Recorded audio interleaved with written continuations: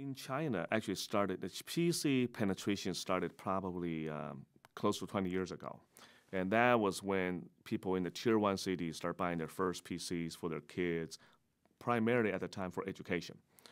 During the course of the last 17, 18 years, now the mature markets like tier one, tier two cities, Beijing, Shanghai, Guangzhou are very well penetrated. It's almost like the United States.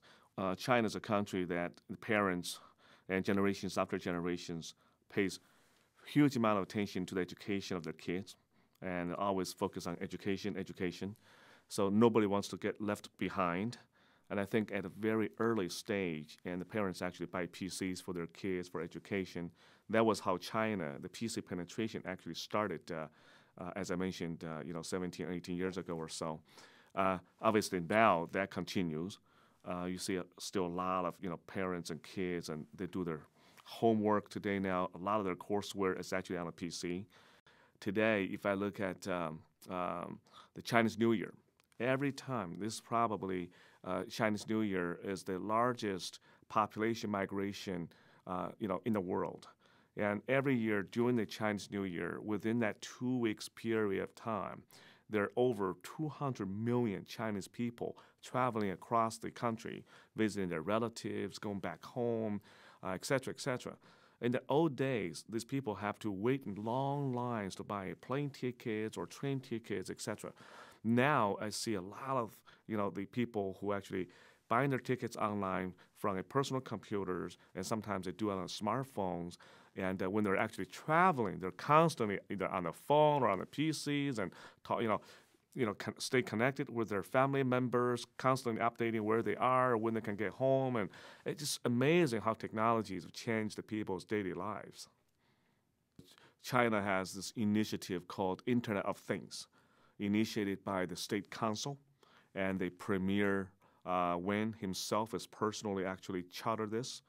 And this is basically a machine-to-machine initiative. Connects all the devices from sensors to a control module, all the way back to the cloud data center to process information. And one specific example is intelligent transportation.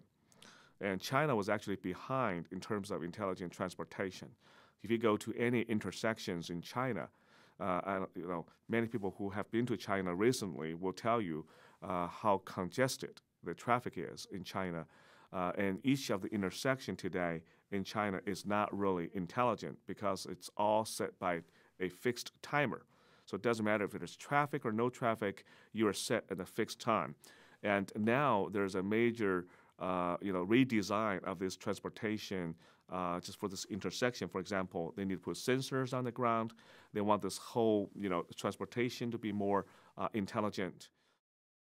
Every time when I travel out to the rural parts of China, it almost takes me back to 15, 17 years ago in Beijing or Shanghai. And, that was when, 15, 17 years ago, that was when the consumers in the mature cities like Beijing, Shanghai bought their first PCs. Now, if I go to the rural parts of China, I go to the farmer's house. And, I actually went to a couple of them last year, and to see how the farmers in the villages actually bought a computer, using it, get on the internet, searching, looking for information. It's amazing, and that's happening. And the desire to have a personal computer to get connected to the outside world, not only just helping them to do a better agricultural work, at the same time stay connected to the rest of the world and what's going on globally. People have this desire and hunger for information.